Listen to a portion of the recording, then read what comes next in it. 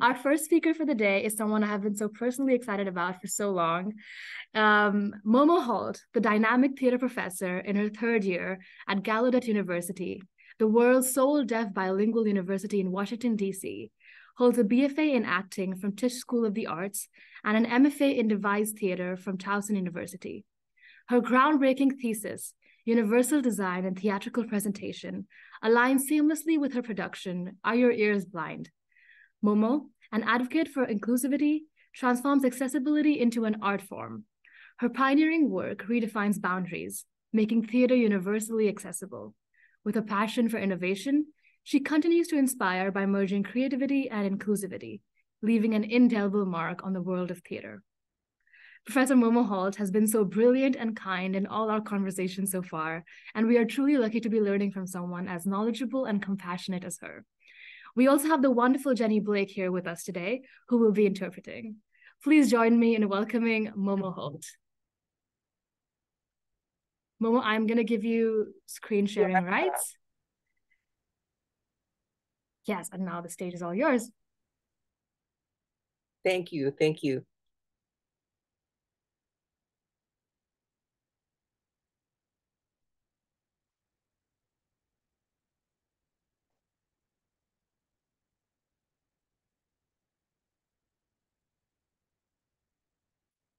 Bear with me one moment while I get myself set up on screen. So.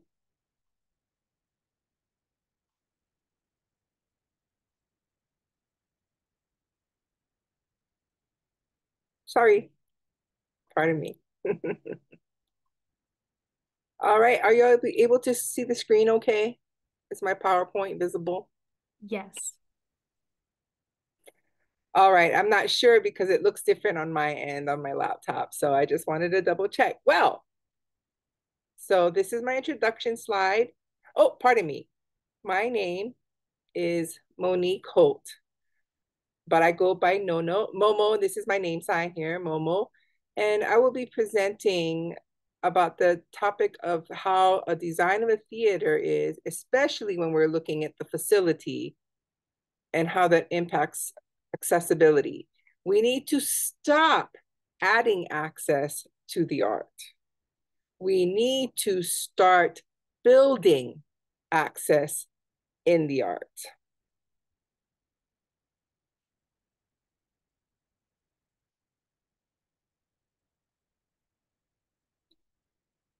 So what we're doing is we're basically gatekeeping the access, and we're actually interfering with the message. When you look at where you see the C to the T here, we don't have to be bound and crucified to the idea of excess. The S and the H here, often they'll say, oh yes, we have access, and hoping that they'll just satisfy you so you'll shut up and stop talking. No, that has to stop.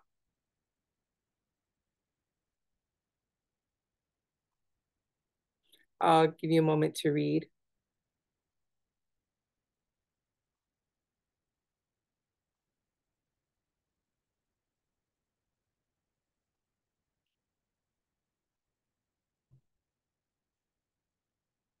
So, historically, people may, cis white privileged males have no clue what disability access needs look like. None at all. So they just dismiss by saying, oh, you need this? Fine, we'll add this for you.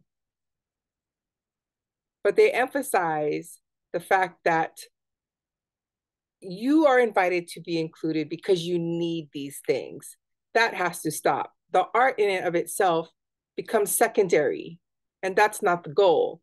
And obviously, if they have to say, oh, there's someone here who's disabled, well, that's not friendly, that's distracting, that's not audience. Like Frankenstein, where you feel like, Well, this is good enough, but does it function well enough?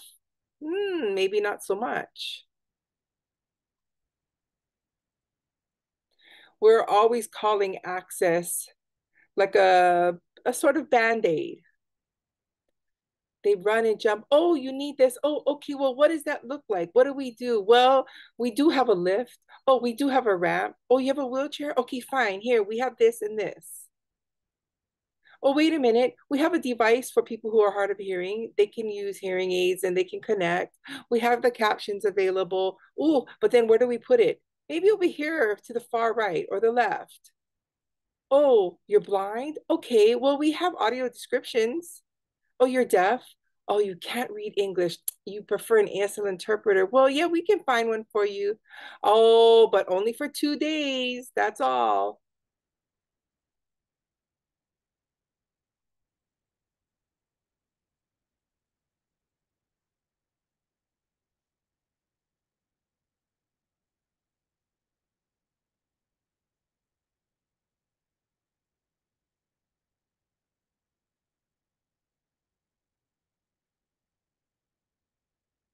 My promotion is to build access in the arts.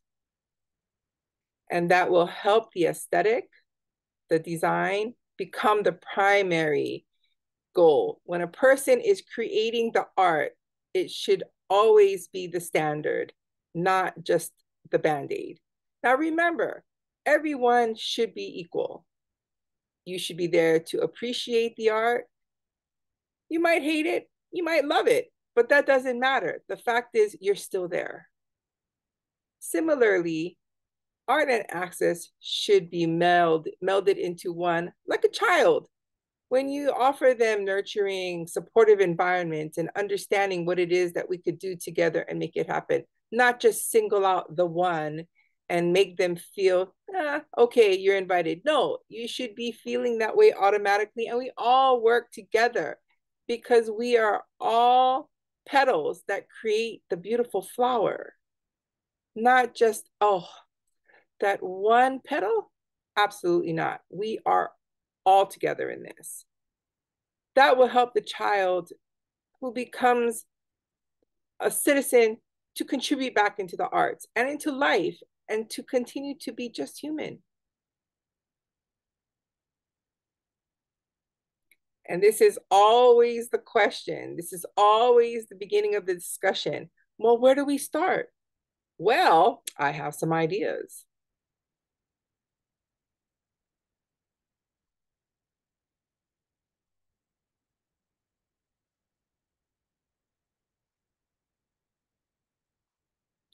Oftentimes, we leave all the decisions to the cis white male who makes the decisions for us. That needs to stop. We know what we need. We create the arts. We go and see the arts. We represent all areas. We should be the ones included in what the aesthetic looks like and how the accessibility comes together. It's not separate. It's not siloed. We, the people who are in the process, need to be involved in the creation and the start of this building process, doing it together, not as an afterthought.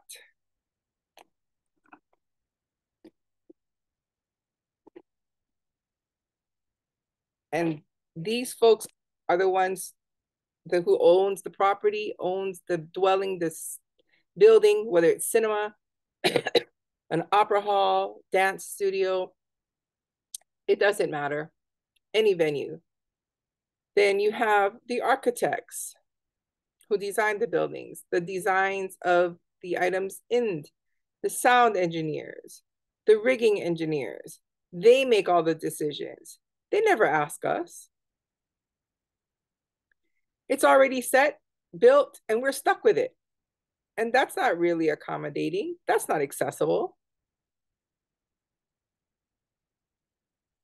And of course, the people who come to see the play or the artwork, they want to look socially, elevated. They want to enjoy themselves. They want to see art and do appreciate the art. And at the bottom line, it's about making money.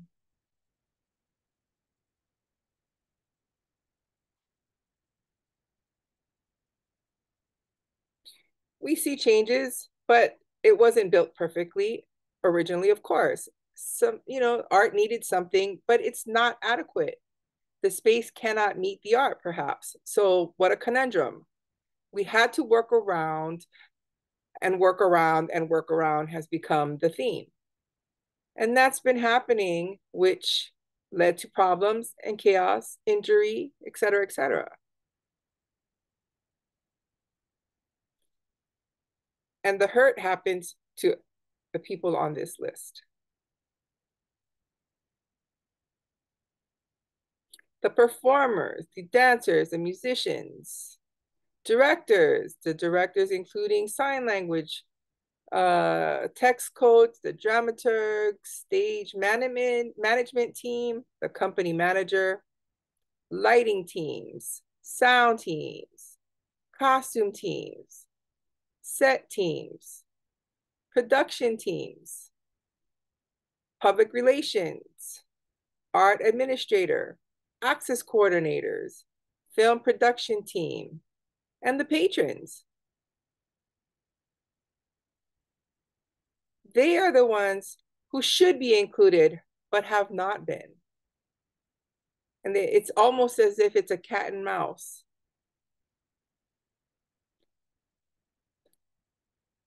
And when something happens, it does impact the additional list because they are accountable.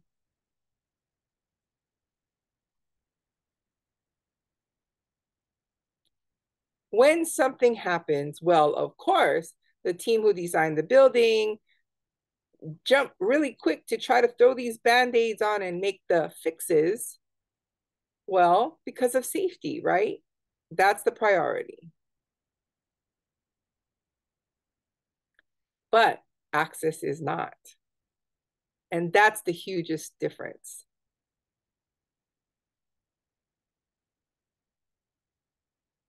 Typically, they'll reach out to part of the people who should be involved, but not all. But when we're talking about access, you can't pick and choose.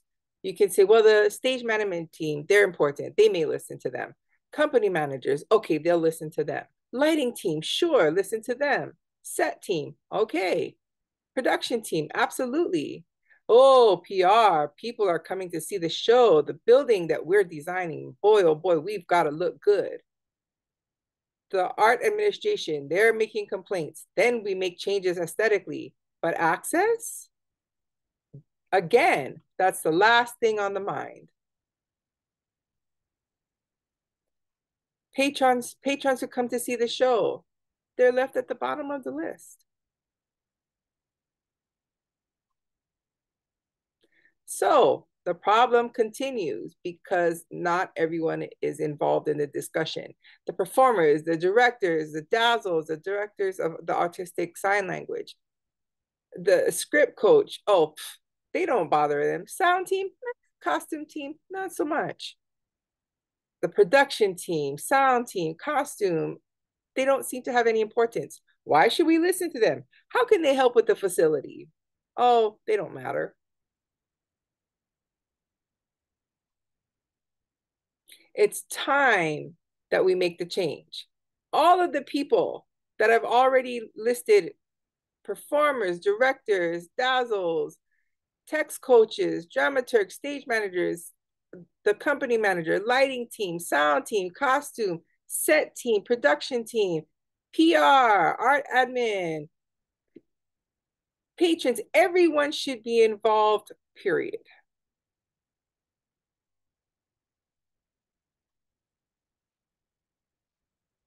Meaning, everyone should sit together and listen to each other. Talk about what the issues are.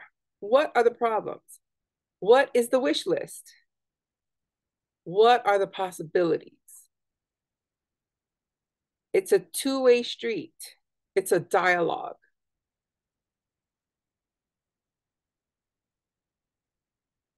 And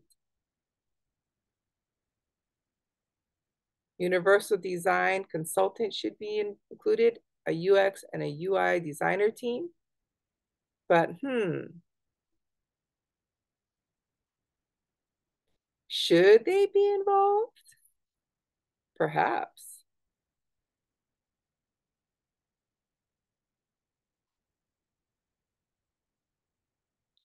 We need to start building access in the arts.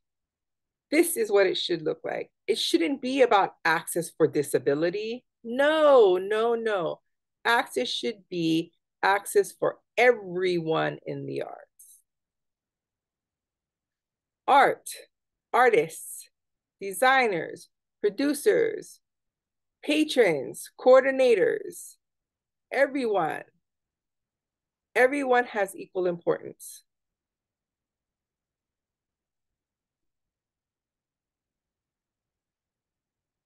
Truthfully, our job is to remove the obstacles.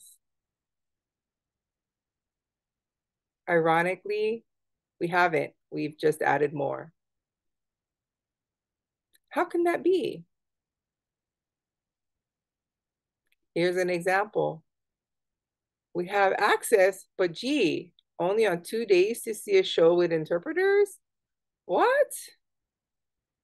And that access must be provided with an ID card in order to get a tablet for captions or for a listening device. But what if I forgot my ID? Oops. Too bad for me. I'm a short person. I need to have a bolster seat so that I can sit and see properly. Should I have to carry it to my chair? If I was a wheelchair user, I'm limited to sitting in only a specific area. I can't just sit anywhere I want. The same with the deaf. We have to sit where the interpreters are. We can't sit where we choose. And then having empty spaces for wheelchairs. Well, then you may be stealing a seat from another patron. Oh no. And then they complain about the cost. Oh, we have to pay for sign language interpreters, or we have to pay for audio describers. Oh, we have to pay a person to type out the closed captioning. My, my, my. Those are obstacles. Oh, shucks, we didn't have the budget for that. And that has happened before and again since. So now what?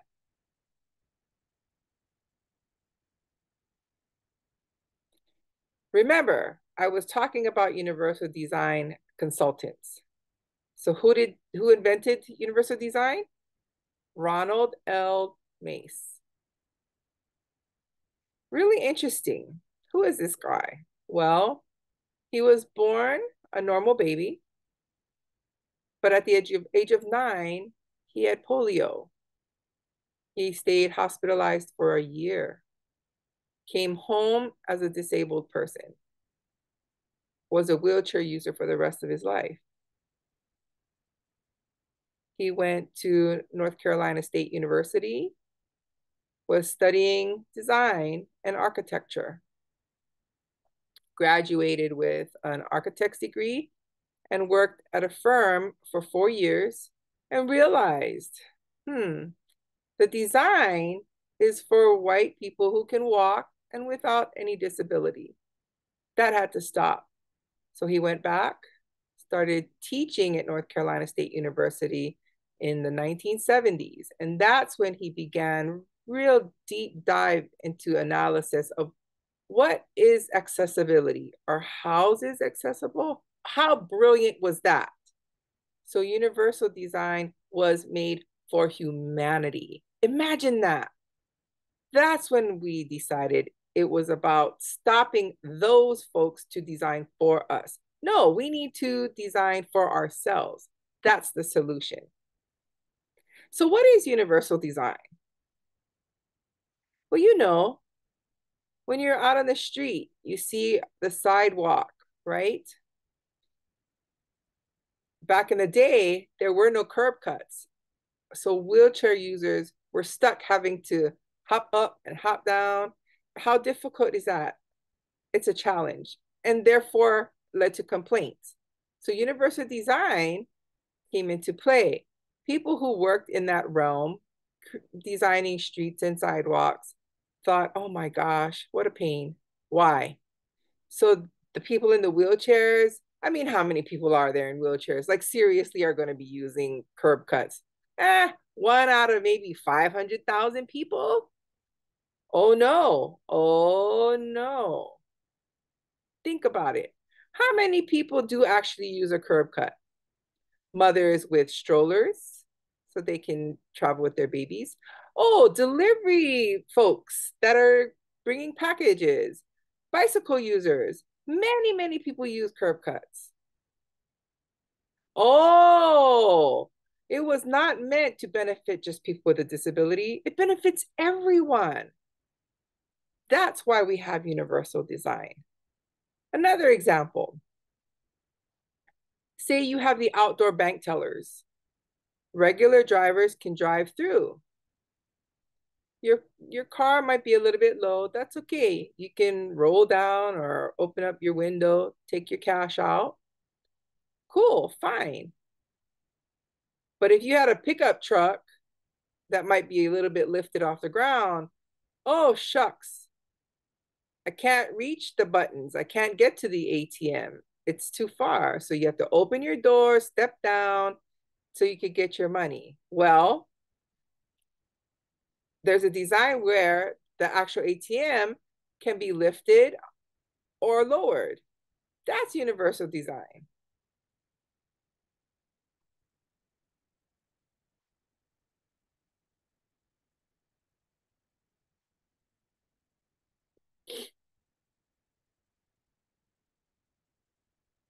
So he created a lab to help further analyze what things are needed to be considered in building a home and the products involved. I did include a link here if you want to take a picture of it, screen save it, and maybe I'll post it later, matter of fact.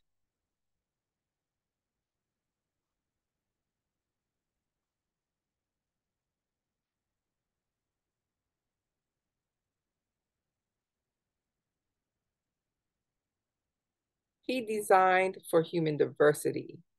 Ronald L. Mace Universal Design Institute is a non-for-profit organization based in North Carolina, dedicated to promoting the concept and practice of accessible and universal design.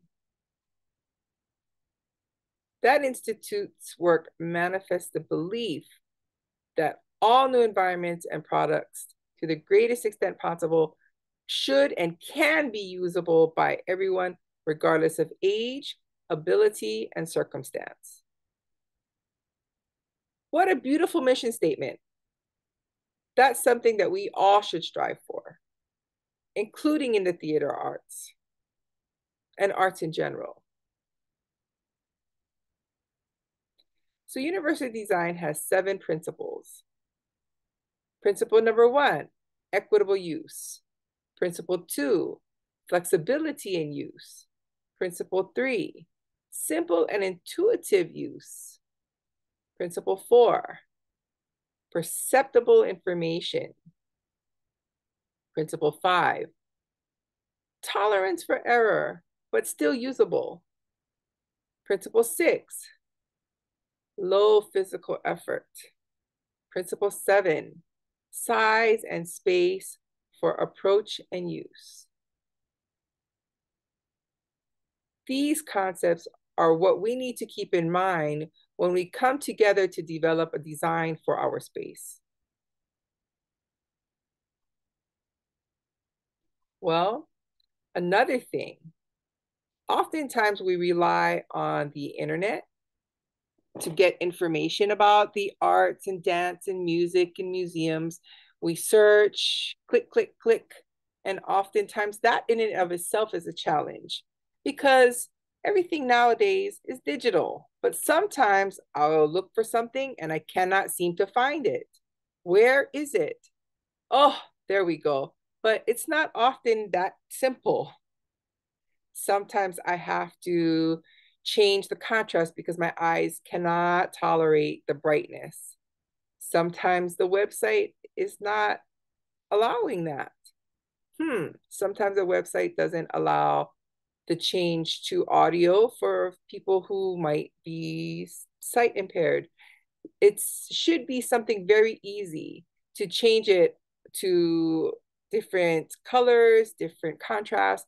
That's where the UX/UI design comes to play.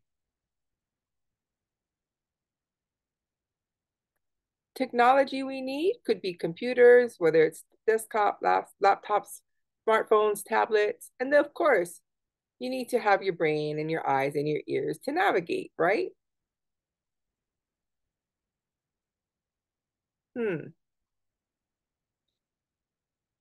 So how do we find this information? And like I said, with theater and arts, dance, using UX, UI, that can help us to create a more friendly and intuitive setup in all of these areas for the dance companies or theater companies to allow the patrons to be able to easily find us and access the information.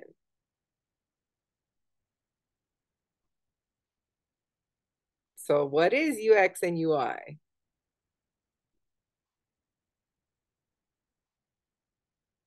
UX talks about the user experience. How does it enhance their ability to feel that sense of satisfaction, improve the usability and accessibility, and emotional impact of a product or service that they're looking for? And that's during any interaction, not only by a computer, but by things as well, like a loop system where they can connect to having the hearing enhancement. And then UI, which is the user interface, designing the visual elements in an interactive component for a product focusing on creating a visually appealing and user-friendly interface.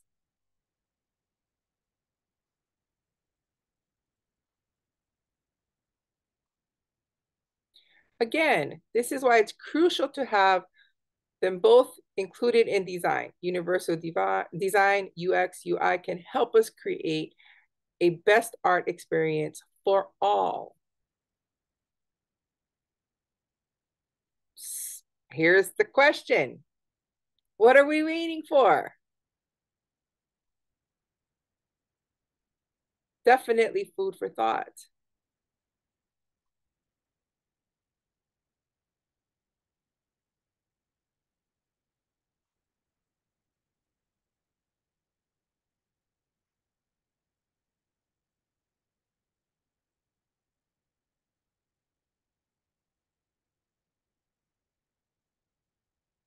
Give me one moment.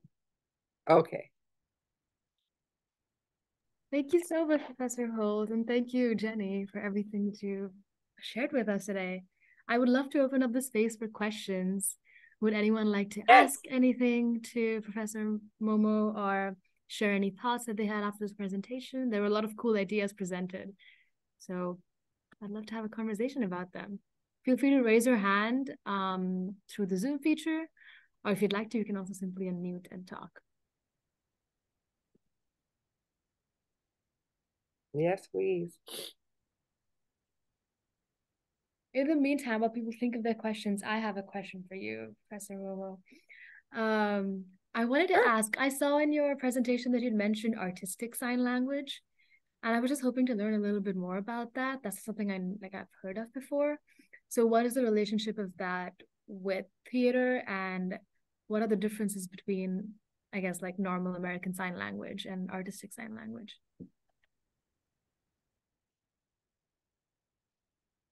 All right. Well, funny you ask, because right now I'm writing a book speaking about Dazzle. It's a handbook. So basically, well, most people don't realize that American Sign Language is currently what we're using right now, but ASL also does have regional signs. There are period signs. There's different rules. So when we're doing Shakespeare, we can't just use American Sign Language. We're going to need to have a person who's generally a deaf person to do the analysis of Shakespeare and doing the translation from Shakespearean text into signing Shakespeare. So that's one of my fields. And I would help an interpreter or help the actors prepare on how to sign in Shakespearean Sign Language. Also, for example, if we're doing a play by, say, Craig Lucas with the light in the piazza, he speaks in Italian, right? As part of his play, he speaks in Italian. Therefore, I will help the interpreter on how to sign it in Italian. We teach the actors how to sign in Italian or in French or in Shakespearean English. It's almost like an accent coach. So a director of artistic sign language is a sign coach, translator, script analyst, educator, does create videos, coordination. It's a very complicated job. That's what a dazzle does, a director of artistic sign language. Excuse the interpreter. Thank you. Thank you so much. Thank you for answering that. I can see Holly has a question. So Holly, feel free to unmute and ask it. Sure. Thank you very much for your presentation today. I was wondering if you could give any examples of productions that you've seen or theater companies that do this access the closest that you wish to be seen, and also a website that has the UI interface as an example. Yes, I'm happy you asked this question. For example, the Metropolitan Opera in New York, they have all seats. So like at the airport, you know, you have the seating chart where it's all available. So you can click on subtitles, you can turn them off, you can turn them on. So that means anyone, anywhere can see the show at any time on any date. So why can't we allow that to have a screen on the back of every chair? Like seriously. And it's automated. It's already on. So that's one problem that I have with, you know, people talking about budgets. Many theaters complain, oh my gosh, we have to write a grant for that. We need to build that into our budget, the audio descriptions or visual descriptions or sign language interpreters or captioning operators. Well, why don't you just have something already ready? It could be automated. You have a plugin if you need the audio enhancer, but no. So why didn't you build that into the architecture? And that's why I'm talking about when we're looking at facilities, things should already be built in. Why do you have to bring in an open captioning device? You know, if it's already there at your seat, all done. If you need a loop, you can just, you know, like you do in those fancy airplanes where you can open up the side of your armrest. There's a loop already in there. You can pull it out if you need it. If not, leave it be. Why not? We have enough loop systems, or, you know, they'll complain, oh, we don't have any. We have to get some from another theater, et cetera, et cetera. I think if you do mass production, you'd get them cheaper. Can you imagine doing that for like every single theater in the United States? If they were to buy it by that volume, it would cost so much less. It's a no-brainer, really. Thank you. Sure. Amazing. Absolutely. Thank you so much. Any other questions in this space for Professor MoMo?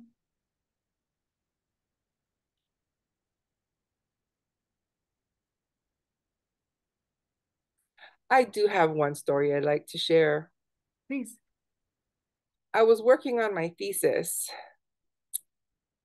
and talking about universal design in theater productions. And the thesis committee didn't understand my paper. They're saying, well, we'd like to help you, but we don't know exactly what you mean. I said, well, explain, and they still didn't get it. So they ended up going to Poland for a theater conference in Grotowski conference. And So they flew out to their conference, and, you know, I was under a time crunch because I wanted to graduate in December, but I was patiently waiting for them to return. They went to the conference and came back, and she says, "Oh, I get it. I know what you're trying to say now. Go ahead and write your paper." And I thought, what happened? So she explains. So when they get there, they had to decide which show to see. So they selected a German one-woman show. Now they had German translations to English, which was fine. So they sit down to watch the show, and the person stands up, one person, nothing special really, simple lighting, and just ranted for an hour and a half. That was it. Boring, nothing exciting. Okay, next show that they wanted to see, they had heard a lot of people talking about it and was saying, "Oh my goodness, this Polish guy, he's an amazing performer." Problem is, they didn't want to see another solo performance again. They wanted to see an ensemble. So they passed on that one and saw a very interesting one, the 4 Farsi speaking women performing. Well, that sounded interesting. Definitely decided to go watch that show. Sat down and realized there's no translation. Okay, well, maybe we can understand. We'll see. 4 women come on stage in black hijab. Can only see their eyes. So they're sitting with, or standing there with music stands, and spoke all the way. No movements, no music, no lighting, no costume change, nothing. It was, she was lost. Everything was not accessible, not universal. That moment was when she understood the importance of having the lighting, costume changes, the sound, everything brought together to make that universal accessibility there, to be able to follow along. Maybe captions would have been challenging, but maybe some kind of movement to try to figure out what might be going on.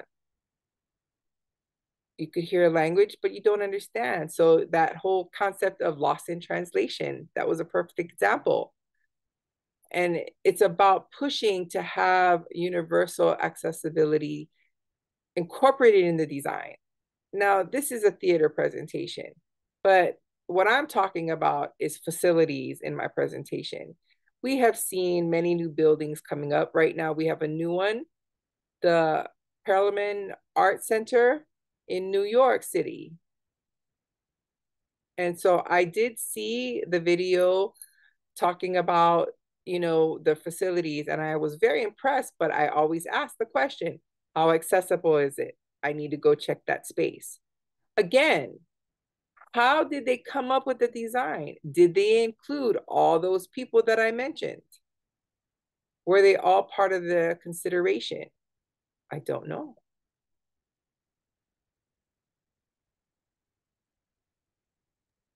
And I did get my MFA degree. And you clearly deserved it with all of these ideas. That's awesome. Thank you so much for sharing that, Professor Momo. Again, if there's any questions in the space, please feel free to ask them. In the meantime, I did have another thing that popped up into my head when you're talking about facilities. Seesaw works with children, like that's our main thing, where we put on theater sensory experiences for children. And I know a lot of us are future educators, future counselors who want to work with children.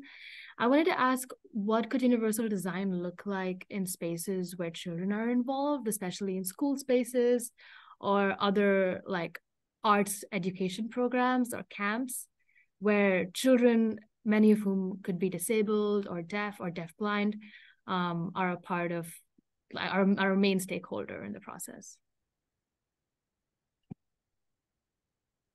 Wow, yes, yes. Wow, that's an excellent question. You know, I remember a person talking to me about a deaf-blind school, and they set up a running track,